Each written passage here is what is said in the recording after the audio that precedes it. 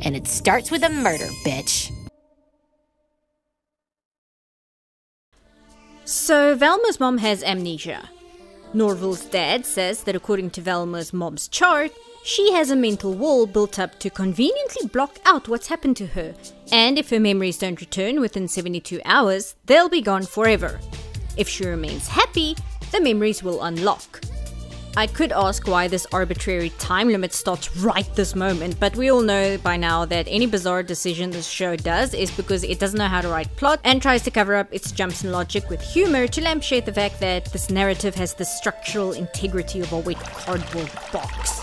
Velma's mom needing to stay happy for 3 whole days is a bit of a problem considering her husband has had a baby with the waitress who now lives with them. So we get a montage of Velma and her friends destroying her house to turn it back into the dump it was before Sophie moved in. Daphne asks Velma if she was serious about the girlfriend thing, and when Velma says she was, Daphne says that the Brains are holding a welcome home party and she and Velma should go as a couple in a dramatic reveal to upstage them. The upstaging is for no reason other than to be petty. Velma's mom comes home and has a memory trigger after wanting to take her glasses back. Velma is ecstatic that not only does she have her mom back, but the memory thing is working. She decides to finally open up the present her mom bought her all those years ago, revealing that they were nothing but a pair of Mary Jane shoes the real Velma wears. My expectations have been so subverted. You are such an intellectual and well-crafted show. You've completely thrown my previous knowledge about how story structure works for a loop. Truly, this is a mark of great skill and talent to deliberately disappoint your audience with an unsatisfying payoff when they were expecting to be entertained by your piece of media. I'm glad I waited this long and put so much expectation on it. Hey, Fatso! We got your favorite thing! Disappointment!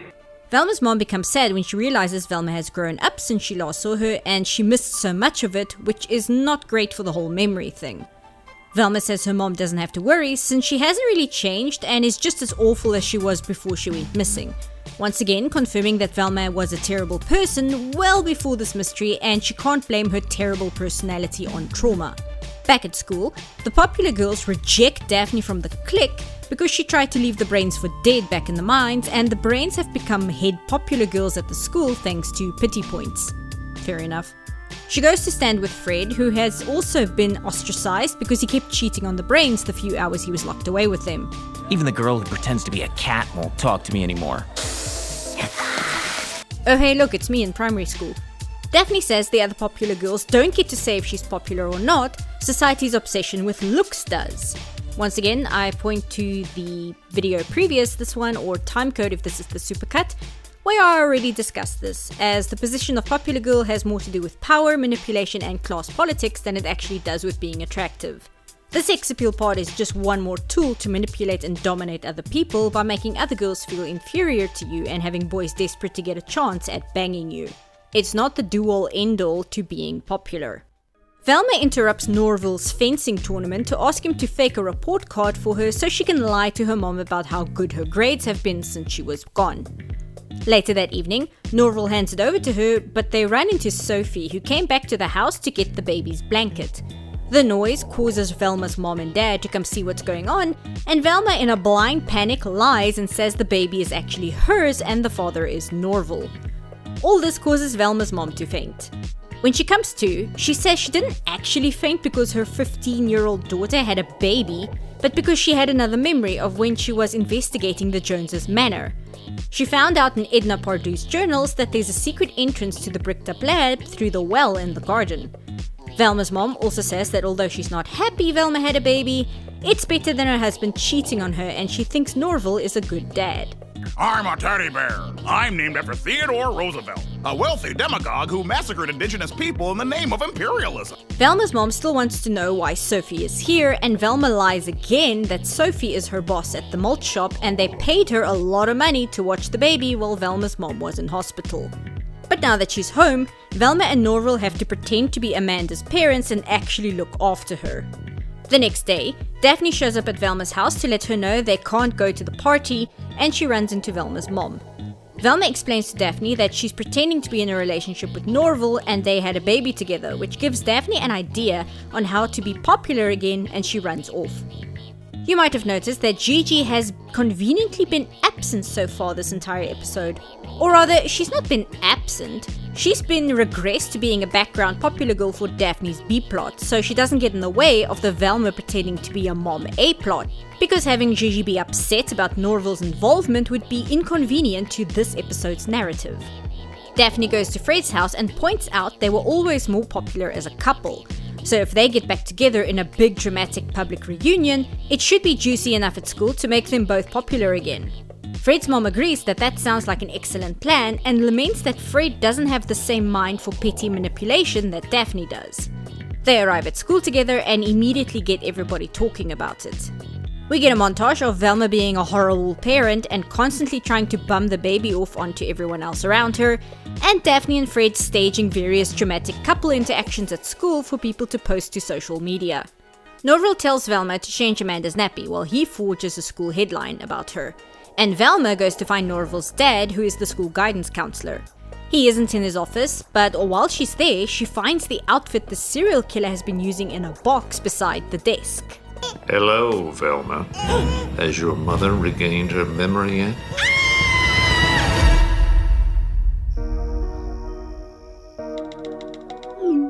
Norville, what are you doing? Your mother's about to steal all of your grain. Wait, what happened? We cut from Velma getting caught by Norval's dad with no way to escape, and the very next scene is Norval's family playing a board game together before a SWAT team bursts in because Velma called the cops. What just happened? Listen, I can't play the entire clip because of copyright, but here is the sequence of events.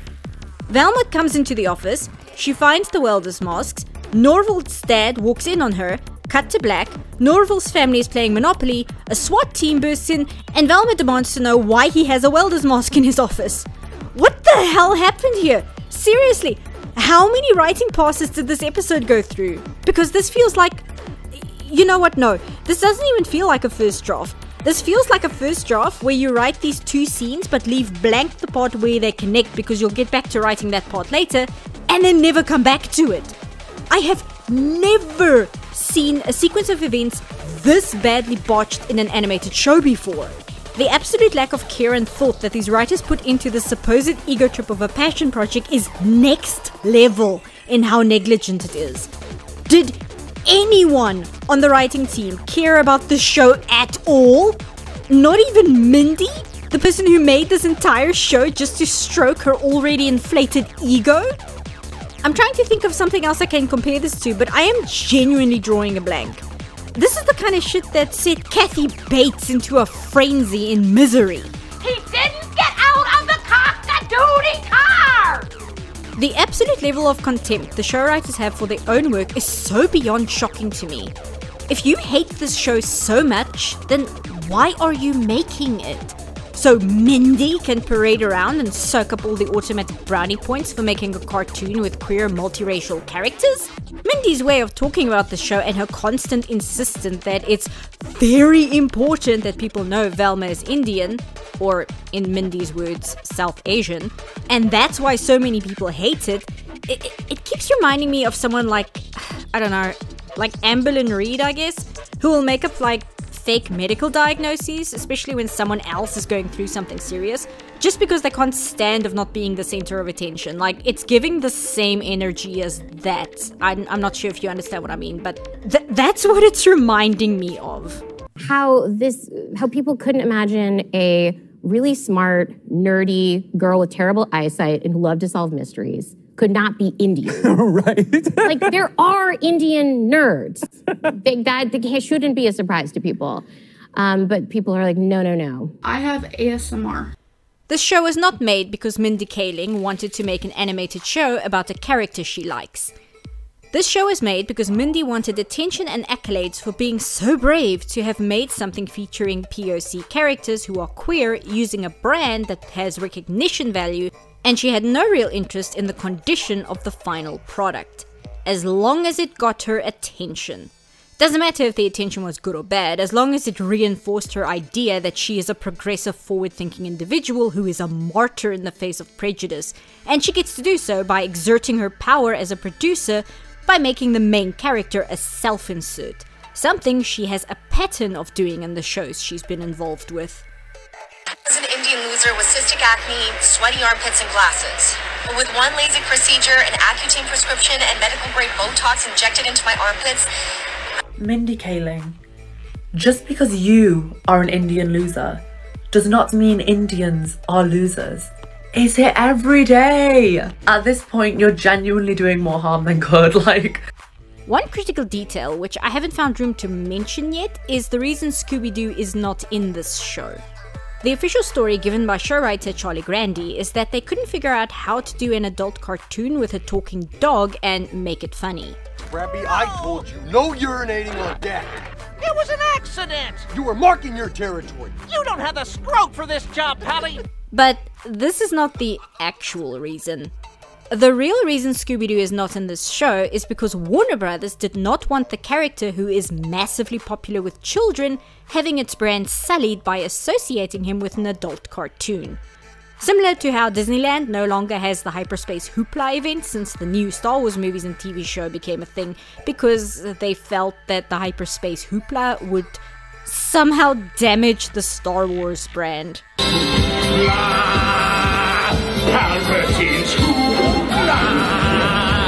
What's interesting to me is Warner Brothers had no problem with Scooby Doo being in Supernatural, but most likely because there was a large emphasis on how much the original show and its characters held a sentimental place in so many people's hearts, and all the characters were presented as true to their original personalities as possible. Anyway, after being told no by Warner Brothers, Charlie Grandy's official reason for not having Scooby Doo and Velma was, we couldn't figure out a way to make him funny, and that having a cartoon dog in the show automatically would make it for kids, turning this into something being wrong with the character and not the writing. And a detail I find interesting is that after this rejection, Charlie Grandy refers to Scooby Doo as the dog while explaining this in an interview. This might have been said as a joke and the tone didn't carry through into text, but it still stuck out to me. I don't want to say that it automatically means anything, it's just... I was reading the interview and seeing Charlie Grandy refer to Scooby Doo as the dog while specifically speaking how they weren't allowed to use him in this show. I don't know, it might be nothing, but it stuck out. It stuck out. Oh, but guess what? Scooby Doo is in the show. In episode 7, when we pan down from Gigi's cabin to the underground mine, there's this. A silly tongue-in-cheek, mean-spirited joke? Or Charlie Grandy purposefully going against Warner Brothers' hard no to be spiteful? You be the judge. The level of ego on display here is truly staggering. But really, is this level of narcissistic rage and misuse of power really that shocking by this point? Tell anyone and you're fired. Anyway, Norval's dad crafted a sword for Norval's birthday, so none of this meant anything anyway. Daphne and Fred have managed to regain their level of popularity and they get invited to the Brains' party that evening. However, Daphne is still planning to show up with Velma as her date in a dramatic reveal that they're a couple now. Fred's mom talks Daphne into not going through with it and keeping up the fake relationship with Fred until she's popular enough to do whatever she wants and get away with it like Chick-fil-A. This is just more stupid forced in topical throwaway lines, so even though I fully agree with the sentiment here, I still hate this writing.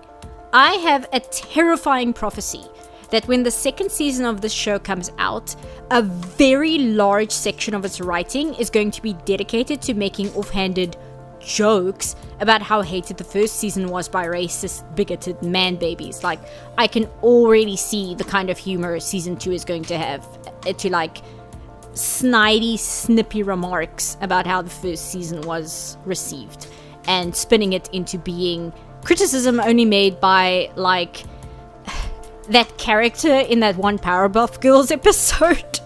That it's gonna happen, mark my words. That is going to be a big part of season 2, I can see it now. Fred's mom tells Daphne if she's this good at making Fred popular again, she'd like her to intern for her at Jones's Accessories, and Daphne enthusiastically agrees. Fred's dad overhears this and is clearly not pleased. Norval is understandably upset at Velma breaking the laws of continuity to accuse his dad of being the serial killer. Norval comments that if their positions were reversed, Velma would have left him for dead after his first hallucination. He also tells her she looks bad in orange, but she points out that he always says this when she says something he dislikes, like saying dwarves and elves are the same thing. An elf is a luminous spirit, and a dwarf is a hairy oaf. But most importantly, they are not friends. Show writers. Once again, it helps if you actually understood any of the things you were trying to make jokes about. I thought I'd die fighting side by side with an elf. What about side by side with a friend?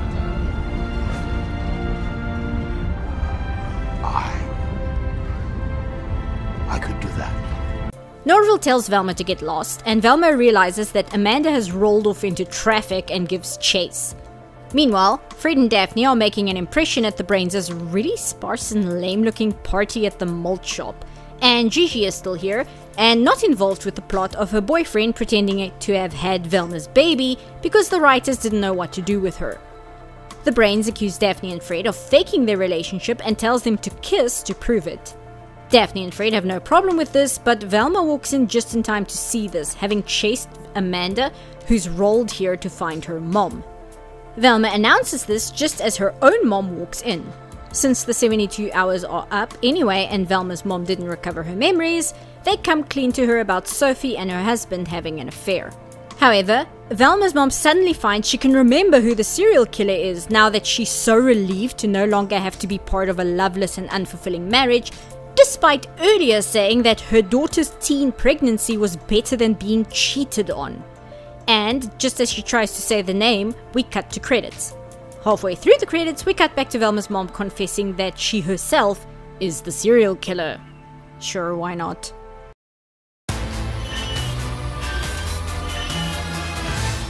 One more episode. Let's get through this. Velma's mom is getting arrested for admitting to... well, I guess it's not really murder, is it? In fact, should we even be calling the main antagonist a serial killer considering they haven't technically killed anyone? Anyway, Velma is upset because it doesn't make any sense to her why her mom would try and continue doing Dr. Pardew's work, although she was perfectly happy throwing Norville's dad under the bus, and I can't see why he makes any more sense than Velma's mom. Anyhow, now she's pissy because nobody else seems to care that it makes no sense for her mom to be the serial killer. She gave a confession, Velma. What are the cops supposed to do? Ignore it? Actually, that's a rabbit hole for another time. Has there ever been a confession to a murder that the police have thrown out? I'm pretty sure there's been one where a real serial killer confessed their crimes over the phone and the police kind of wrote it off as a prank call. Like, I can't remember the name or the details, but I am convinced that has happened. It's sticking in the back of my brain. Anyway, sidetracking, back to this awful show. The van gets auctioned off under the illustrious title of belonging to one of America's few female serial killers, which... there's a lot wrong with that sentence, but I don't feel like going on a true crime side quest so late into this review. I'm already tempted to do so let's just move on. Norville decides to be awful and not so much make fun of Velma for her mom being a serial killer, but spitefully shoving a microphone into her face, asking her to comment on her mom being a serial killer for the school paper. Velma tries to apologize for accusing his dad, but Norville isn't interested in her apology. Daphne jumps in to defend Velma until Velma brings up the fact that Daphne kissed Fred, so Daphne beats the shit out of her. You know, it's very engaging and not at all boring watching a bunch of hateful and unfunny characters self-destruct on screen when I feel equal disdain for all of them, and as such, don't care if they put each other in hospital, really. Velma is mouthing off at Daphne's moms about doing their job to clear her obviously innocent mom. And they show her a video of Velma's mom confessing a second time during a police interview by also providing a motive. The motive being she wanted to put the brain of a popular girl into the head of Velma. Velma says this makes even less sense because her delusion about how the world should always align with her own wants and needs is so strong.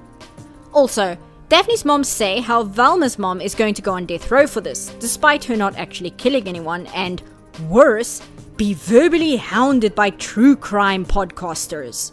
I don't know anything about this because the only true crime podcast I listen to is Last Podcast on the Left, and I can promise you they have very little interest listening to serial killers other than to further dunk on them for being pathetic losers with mommy issues.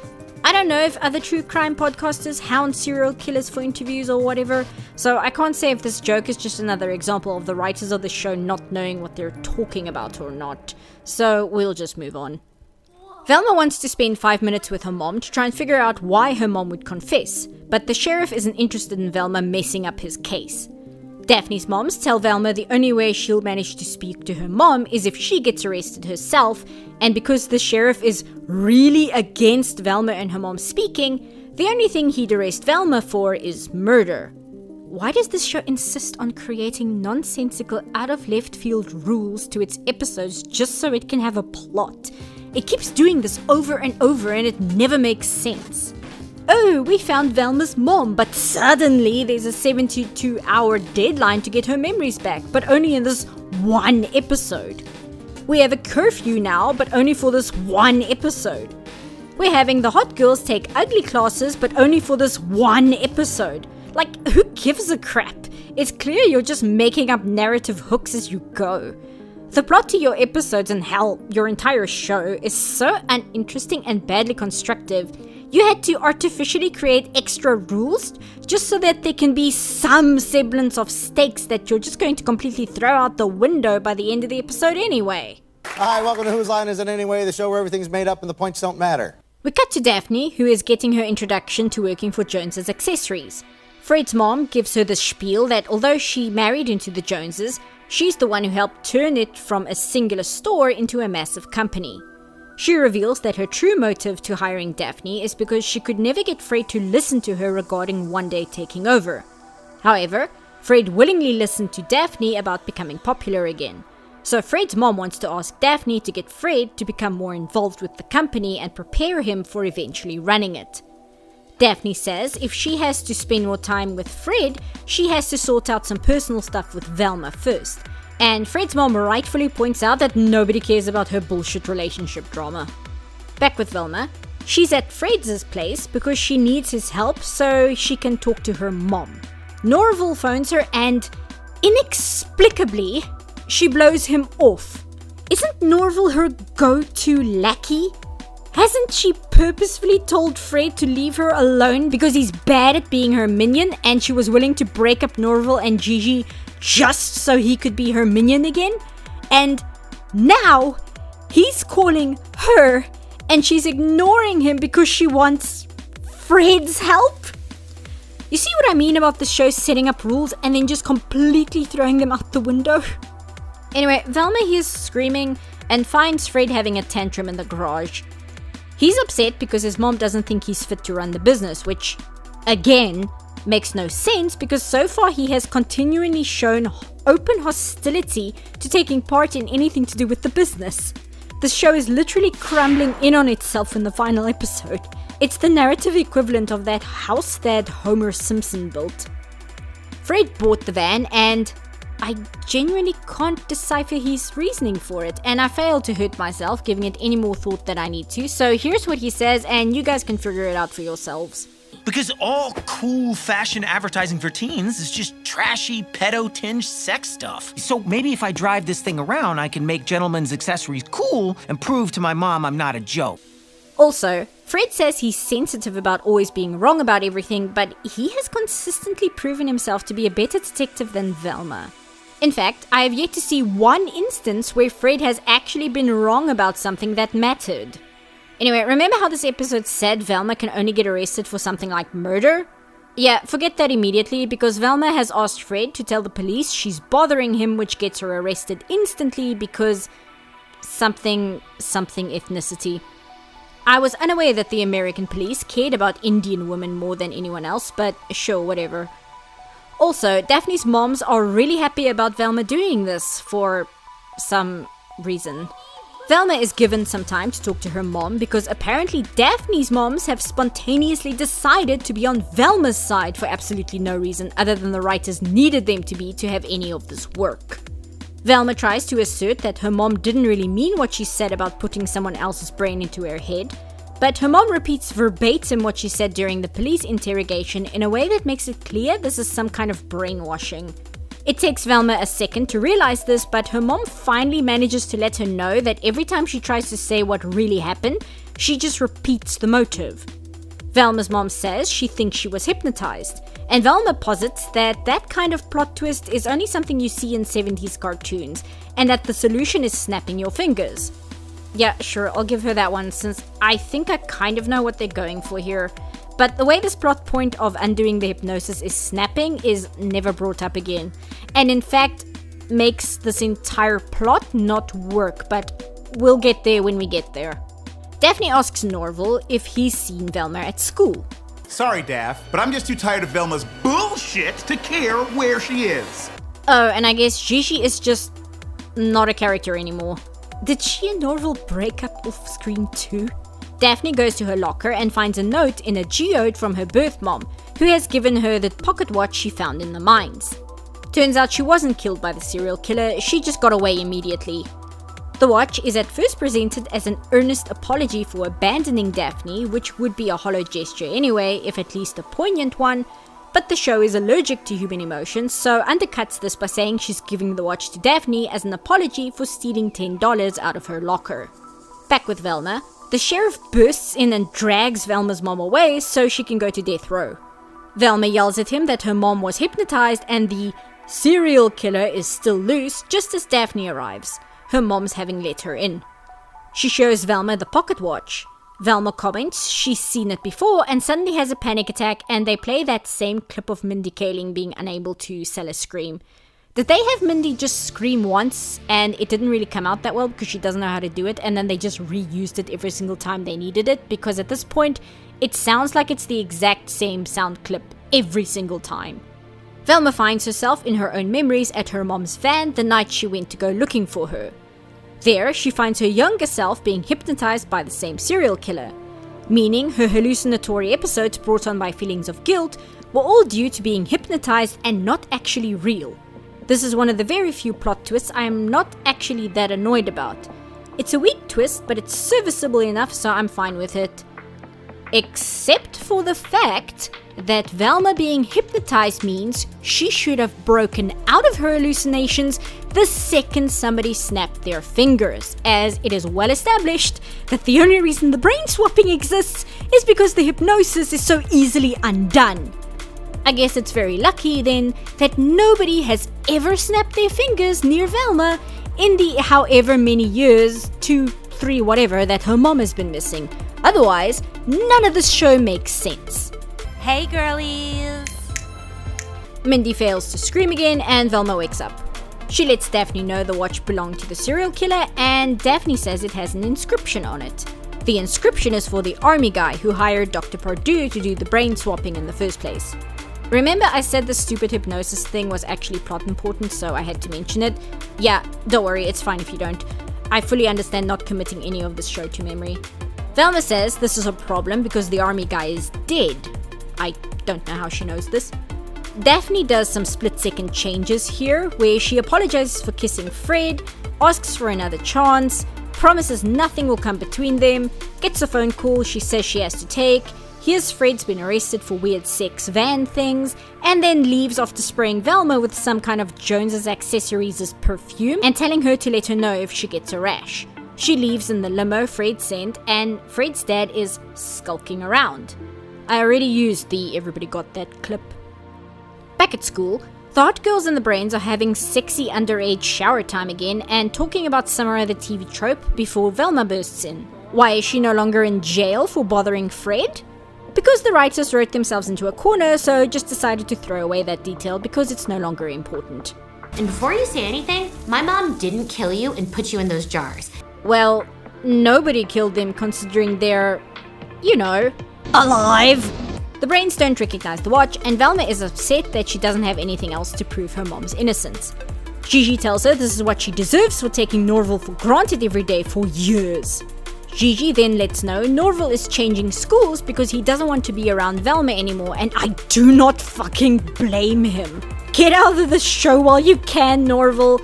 You're a terrible person, but this can only be a good thing for you. Oh my god, I'm home! Velma says Norval would have told her if he was transferring. Gigi says he did, and she's been ignoring him. And Velma goes, I I don't have time for this. I have to save my mom.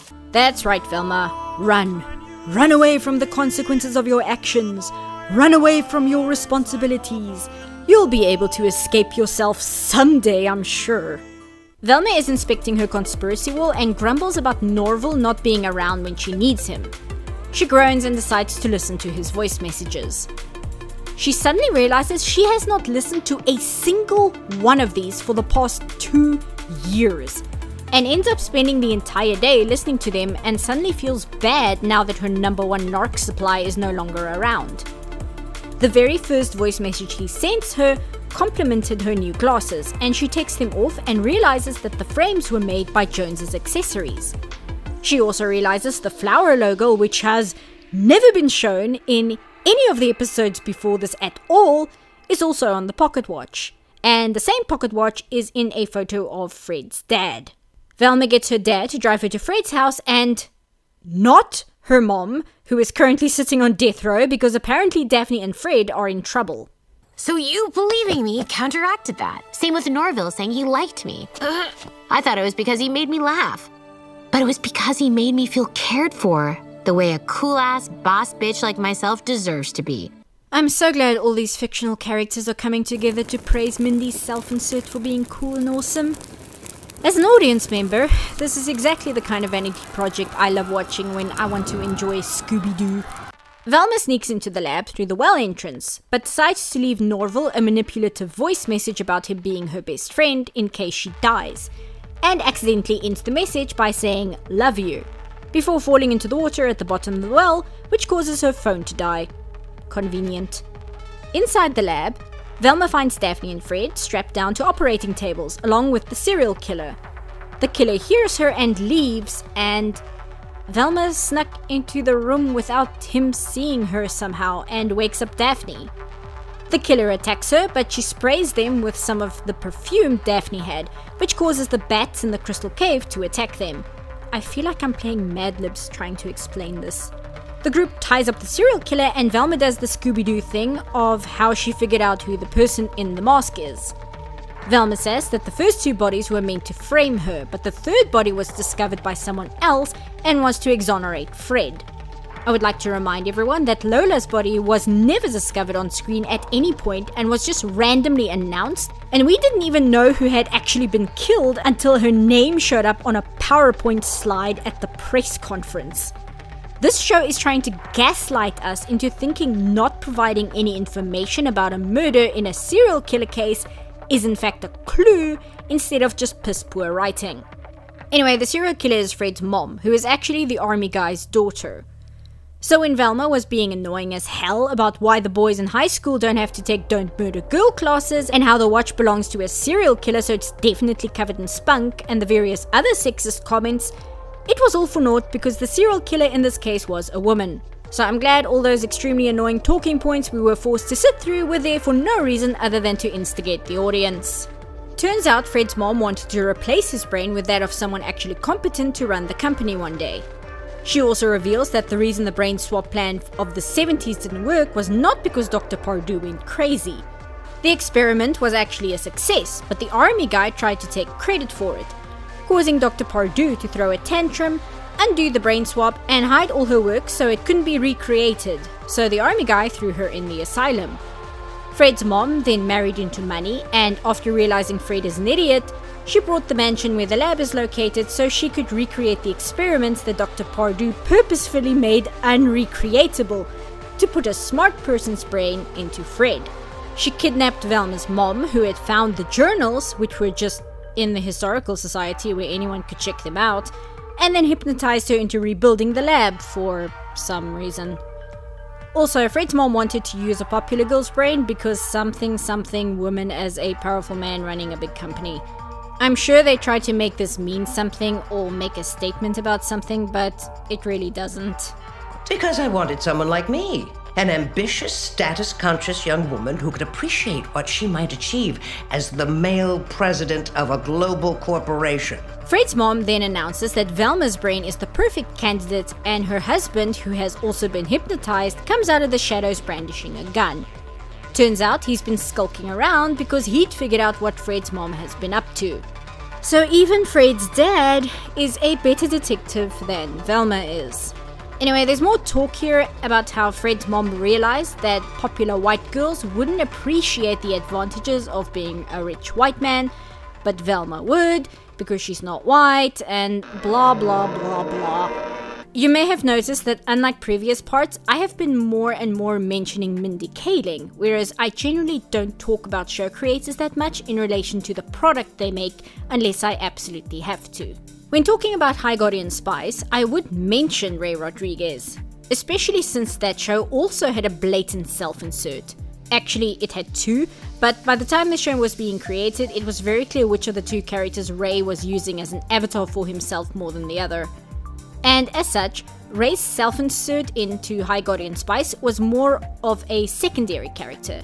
In Velma, it's not just that Velma is a blatant self-insert for Mindy herself, and being the worst kind of self-insert, where the self-insert is a worse and worse person because none of the writers can speak up against the character's actions because the character is a self-insert of the show's executive producer. It's that not only is Velma a vanity project self-insert, but she also gets to be Mindy's personal soapbox. Not so much of her belief on politics, gender, race or whatever, but a soapbox for Mindy to announce that she, Mindy, is the bestest person ever, and everyone else in the entire world have treated her unfairly, and how everyone in the world just refused to recognize how awesome she is. And it couldn't be for something like her awful personality.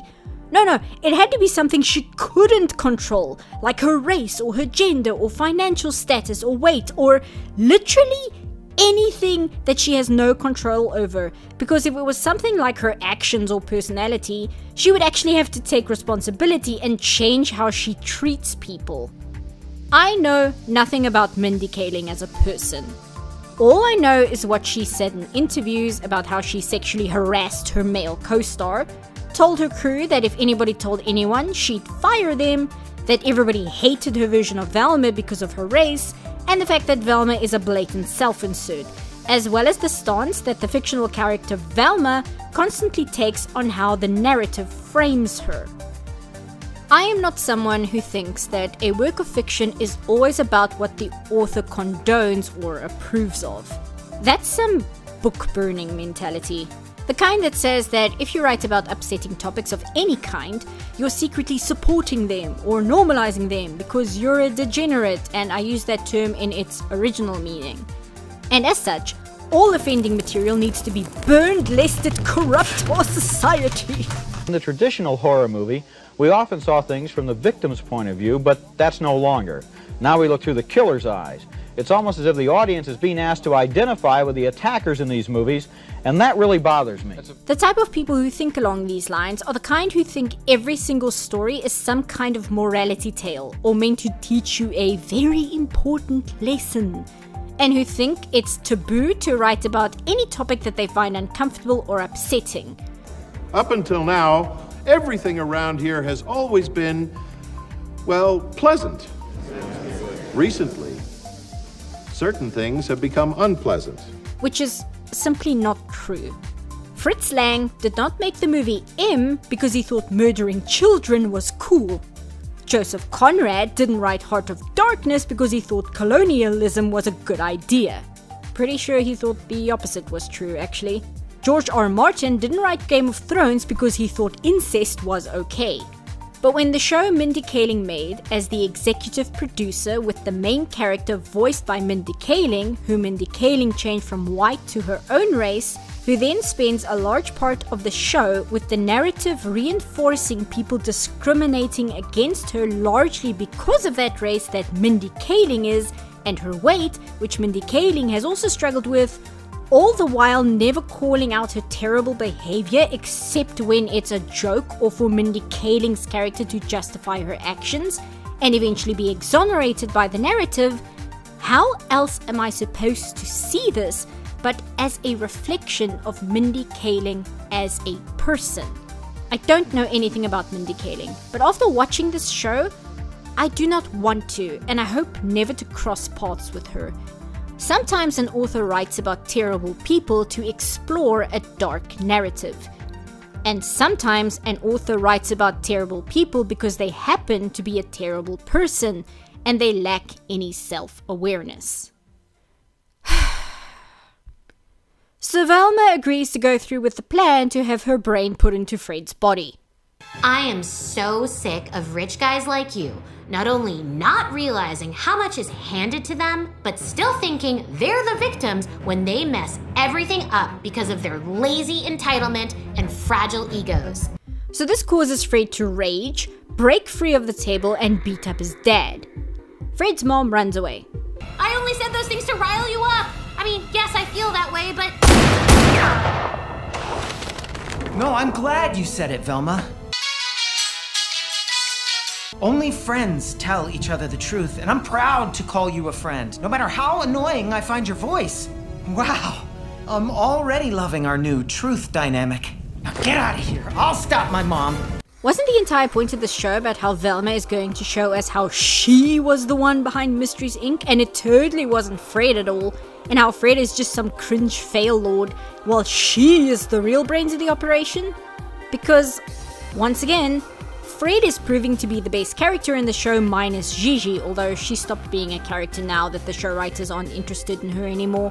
Fred catches up with his mom, while Daphne and Velma escape back to the well. They are cornered by Fred's mom, who managed to get the gun away from Fred by telling him she's possessed by the ghost of Dr. Pardue, and that just made sense to him, so he dropped the gun in shock. See, he didn't even hand over the gun. Writers, you're doing a terrible job of making us dislike Fred more than we dislike, well, anyone else in this show. Regardless, Fred's mom now has a gun and is about to kill them, so Daphne confesses her love for Velma. They kiss with some more extremely awkward animation, and Velma confesses her love back but accidentally calls Daphne Norval. Anyway, Norval then shows up because he actually bothered to listen to Velma's voice message. Fred's mom shoots at him, but he parries the bullet with his sword. It hits a stalactite. Fred's mom calls them meddling kids and then gets turned into chunky salsa when the giant rock falls on her. Like, best day ever! I solved the case! Happy dance! So they all get awards. Fred is pissed at Norval for, killing his mom and stuff, and Daphne is pissed that Velma called her Norval in her love confession. Velma then has a movie night with her mom as they watch a dark, edgy horror origin story movie about Boo Boo from Yogi Bear, which Velma praises as being a good idea, which tells me a lot about these writers' taste. And it turns out Velma locked her dad, Sophie, and the baby out of the house, proving that her reunion with her mom did not in fact make her a better person in any real way. We then have a wrap up with the other characters, like Norval being upset he murdered someone, Daphne finding a meaningless note, which I'm sure is a hook for the second season, which I'm going to bet the writers didn't know what they were actually going to do for the second season when they wrote this part. Fred is sad his mom is dead and is shown to actually have started Mysteries Inc. without Velma. And Velma delivers all her evidence to this, she calls it a case, but I'm going to call it a fiasco. Oh, and then the sheriff, I was informed, was supposed to be a nod to longtime Scooby Doo guest star Don Knotts, gets murdered in the police department basement because this show couldn't end without taking one last shit on the original Scooby Doo franchise. And that's it. That is the entire show.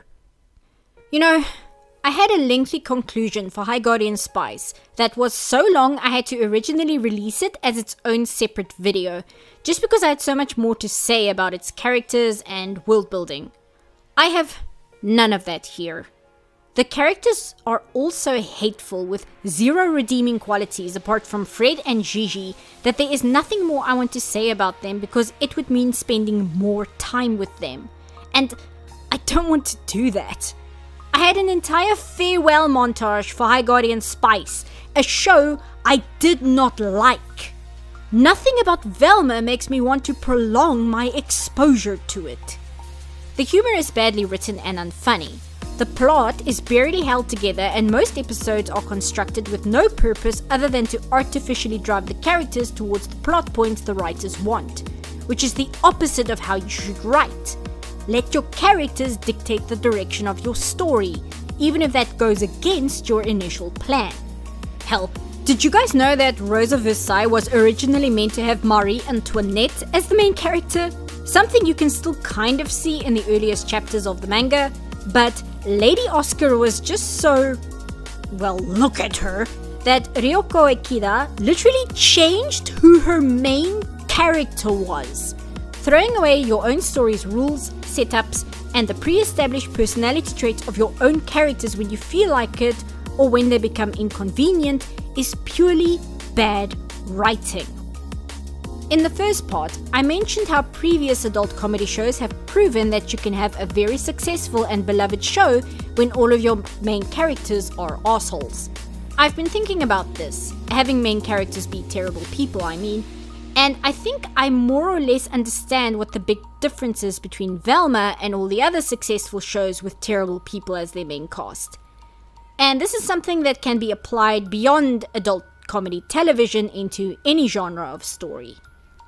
In the shows that are beloved that have terrible people as their main characters, the overarching narrative, that weird innocuous thing which conducts the tone and direction of the story, never once denies that these characters are terrible. That doesn't mean it punishes wrongdoing and smites down the wicked like we're still living under the Hays Code, but the narrative presents these characters as awful and never shies away from the fact that they're awful. And that's the kicker. That's the magic X-Factor ingredient that makes the terrible main character work in shows like Seinfeld and Fawlty Towers and Always Sunny. The narrative says, this is a show about terrible people. And because the narrative never tries to bullshit us that these terrible people are anything but terrible for the things they do, we as the audience do not get frustrated or enraged or feel like we're being lied to or gaslit. I mentioned the movie M before, which is an incredible film, and I genuinely urge you to watch it if you can stomach the dark subject matter of a child murderer. Also, yes, I'm about to make a comparison between the film classic M and Mindy Kaling's Velma. The movie M is an incredible study not of a singular person's evil actions, but the collective reactions and inactions of everyone in the town where the serial killer is hunting. We see the reactions from the police, from the organized crime syndicates, and from the common people. We see how the terrible actions of a child murderer brings out the terrible realities of everyone in town. The police start harassing people and the criminal underground, not because they were so enraged by the murders, but because their inability to capture the murderer is making them look incompetent, so they want to present themselves as actually doing something.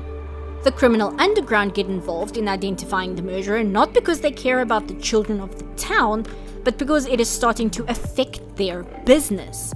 The common people get at each other's throats, trying to find blame for how this could happen, desperate to have someone they can direct their anger at, causing arguments and right-out fights to break out, as well as accusations and suspicion to go wild. At the end, the child murderer monologues about his uncontrollable compulsion and demands to know from the people of the town how they can condemn him for actions he has no control over, as if they themselves are pure and just. Ich will davon, von mir selber davonlaufen, aber ich kann mir nicht entkommen, muss den Weg gehen, den es mich jagt, muss rennen, endlose Straßen. The movie ends with the somber note from the mothers, the only time in the whole movie you ever actually hear from the victims, that the ones at fault are them, us, everyone for not protecting children better. It's a very grim movie with no real heroic characters in it, but nowhere in the film at any point do you ever feel like the narrative is praising the actions of the police or the crime families or the public or even the murderer himself. Even when we hear the murderer break down sobbing as he tries to explain himself, we cannot deny he is telling the truth, but we also do not see him as vindicated or worth forgiving. His monologue is an explanation, not an excuse. The narrative presents a story about terrible people, but never tells you to admire them. Pity them, sure. Sympathize with them even. But admire them or even condone them? No. And M is still regarded as one of the greatest films ever made to this day, despite 1 being made in 1931, 2 being a foreign language film, and 3 having been made shortly after the invent of sound, which does result in 1 or 2 awkward moments in the film as far as sound design goes. Velma, on the other hand, is a show where almost every character is a terrible person, and even the ones who are not outright terrible, they still do terrible things which in any other show would be worth commenting on, but here is so drowned out simply by how much worse everyone else is. But the narrative is insistent that we are supposed to find these characters endearing. The narrative insists that Velma is a brilliant but misunderstood, not like other girls character, whose horrible actions just make her more human and relatable. Likewise, it wants to present Daphne as, I don't know, hot but with an interesting and complex backstory, I guess. It wants Fred to be a straw man for rich white dudes. It wants Norval to be a reliable but easily coerced friend who is just hopelessly in love, and it wants to paint these characters as this ragtag little group of quirky teenagers who are just more real for having flaws, and who are also sexy and we get to see make out with each other. It tries to tell us the horrible things they do is just funny hijinks. This is an adult comedy show, don't take it so seriously.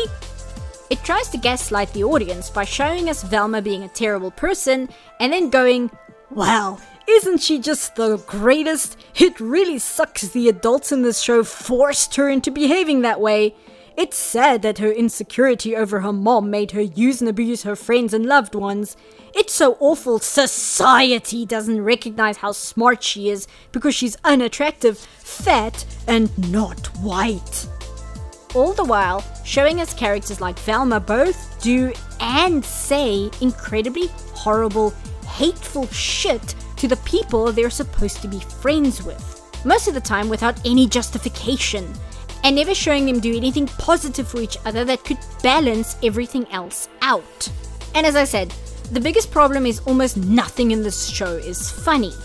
The constant meta-aware references, topical humor, and lip service to US social issues are so constant, unrelenting, and always delivered in the exact same way in all scenes all the time that even if you did find them funny at first, you get so numb to them after a while that you kind of just go on autopilot. When you hear a character start saying a sentence in a certain way, you already know there is going to be some or other comment shoved in at the end to undercut the dialogue. So your brain just kind of glazes over as you wait for the character to get back to the plot. It causes the dialogue and conversations to feel like someone learning to drive a car and they make the car do this. I'm not sure why this happens, but you get what I mean. Velma is a bad show, and although the frustrating usage of US social and political issues and its handling of race is part of why it's bad, it's not bad because it has these elements in it.